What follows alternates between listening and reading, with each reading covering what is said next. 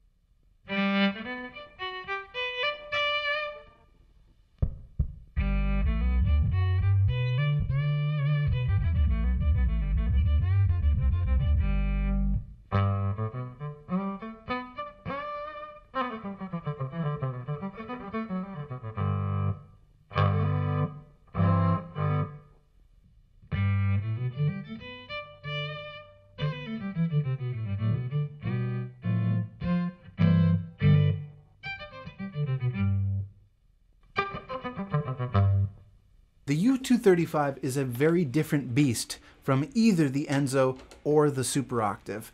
It's monophonic, it's glitchier, it's really fat and juicy and synthy. It's really nice for turning a little pluck into a big fat bass line.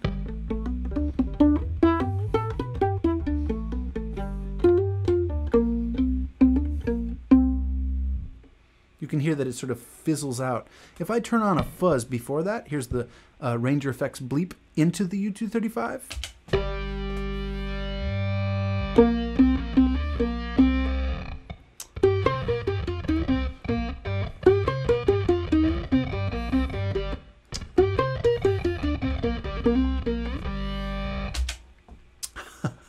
love the way those two work together. Pizzicato, it's a totally different instrument. Really fun. The Super Octave is doing a pretty good job of polyphony, and honestly, it kind of stands up to the Enzo. The Enzo I have on here because it does so many other things. It's a synthesizer, it's got an arpeggiator, it does crazy pitch shifting and reverbs, it's got tremolo and ring mod and chorus and digital delay. It's a whole beast of its own, but 9 times out of 10, because I have this massive pedal board set up, I'm usually using it the way I would use my Super Octave. So let's try the Super Octave now in mono mode. I'm going to switch it over. So now it's in OC2 mode, and you can see that the dials there's a direct level, an octave 1 down, and an octave 2 down. Let's see how that stacks up compared to the U-235.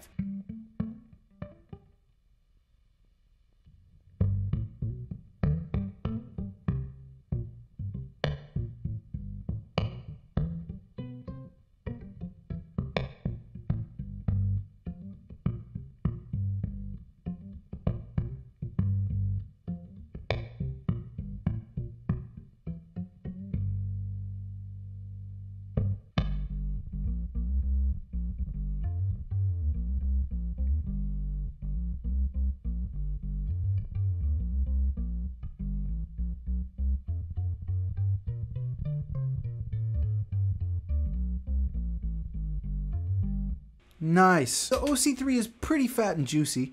The U-235 is still fatter and juicier.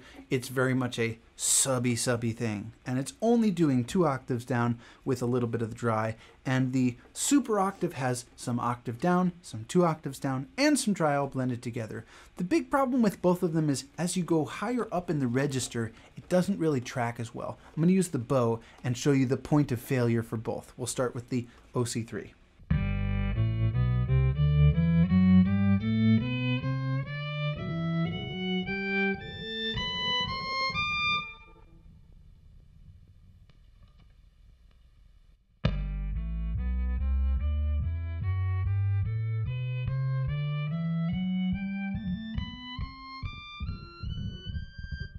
The U-235 is the clear winner here. It just goes another half an octave.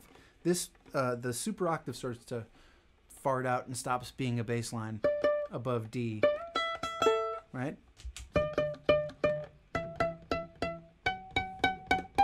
Like it can almost do it, but it's struggling.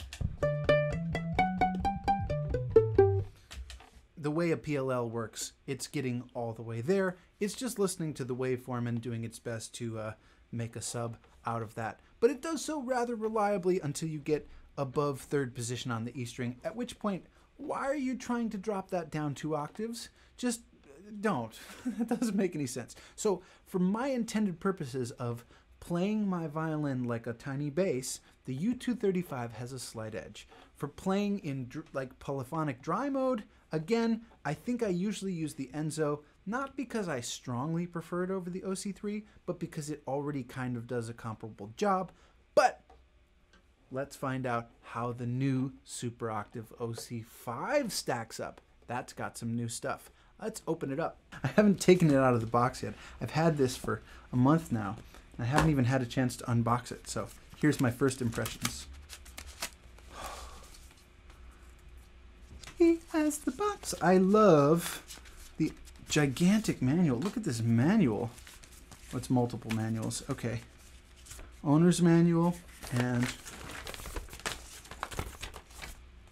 using the unit safely. Like we want to do that. That new pedal smell. Okay. Ooh.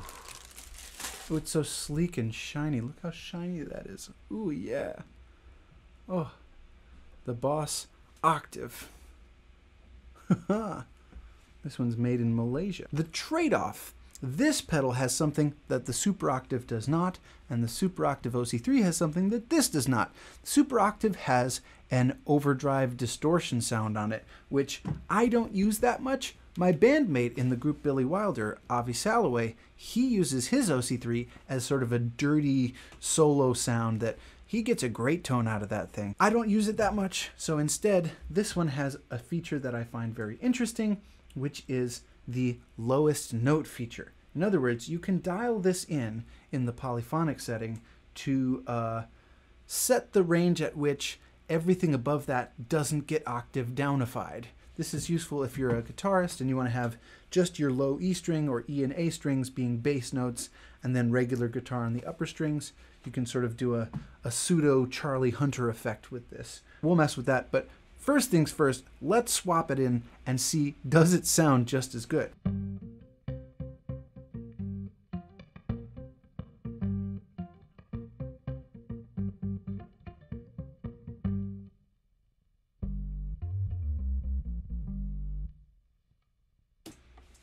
Sorry, the U-235 smokes it for monophonic synth bass sounds. There's a reason I switched over to the U-235. Okay, fine. So, let's see the range of this. Does it crap out around the E as per vintage style?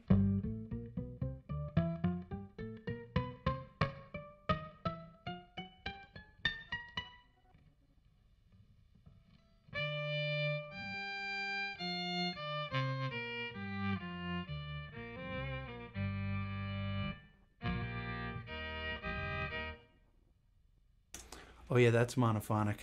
I tried to do stuff that was double stops, sixth, and it just went.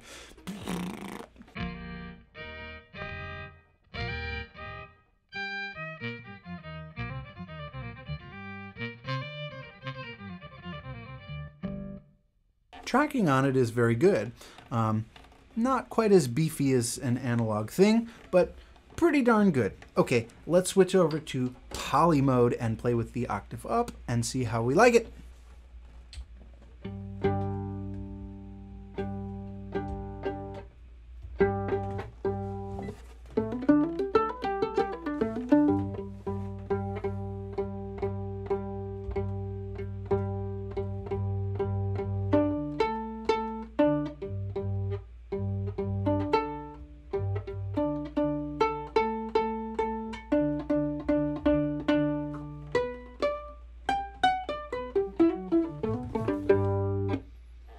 Cool. Okay, so right away I'm hearing a little bit of that upper octave, and it's rather pleasant. It's not quite as metallic and cutting as, say, the Pog or the Pitchfork's octave up.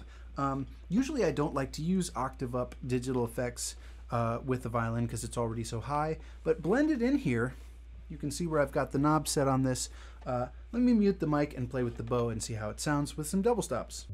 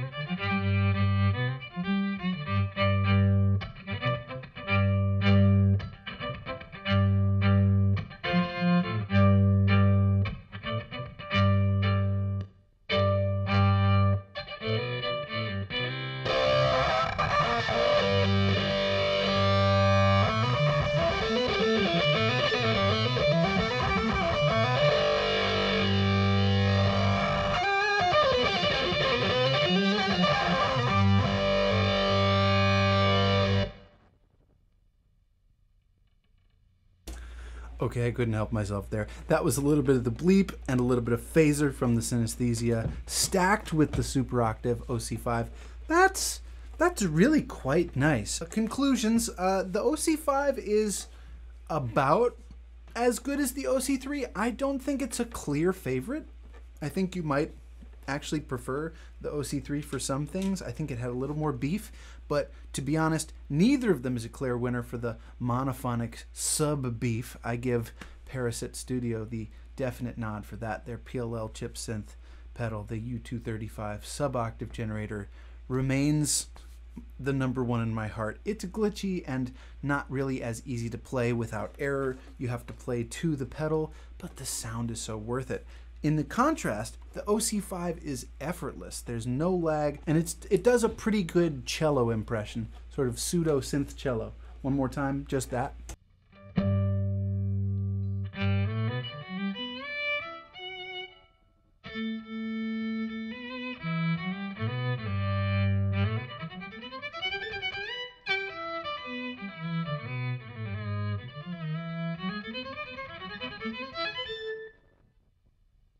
So why don't we try it to set that poly mode with the highest or lowest setting so that the G string is the only one that gets octaved and the rest stay the same?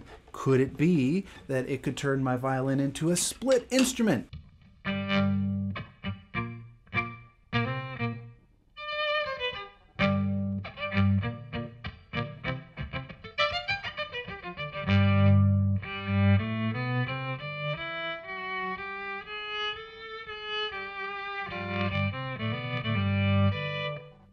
That is kind of cool to have a little bit of beef on the low end, just some low end where the low end counts.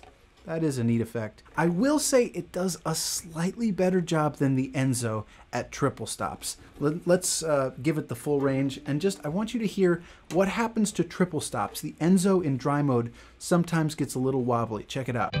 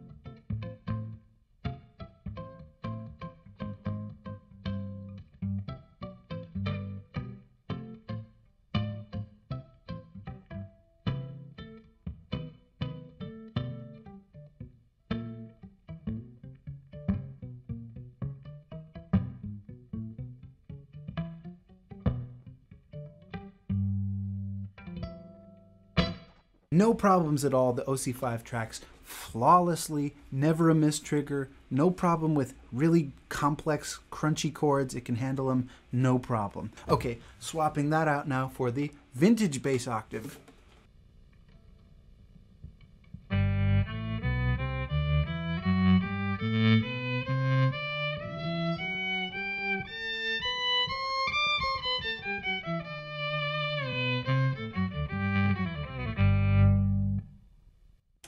So around the same range, around the E string E, it's doing a little better than the OC-3, about the same as the OC-5. Both of them are pretty good. The one thing this has, in addition to being small and blue, is it has a mids boost button. So let me try that for a second.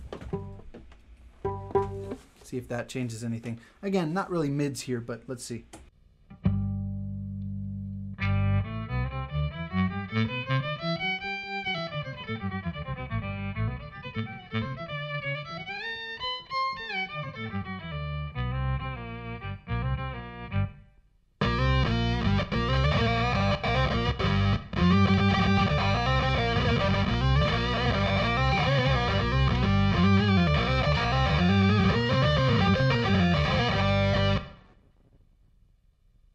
For my money, I think the OC-5 is the new champ.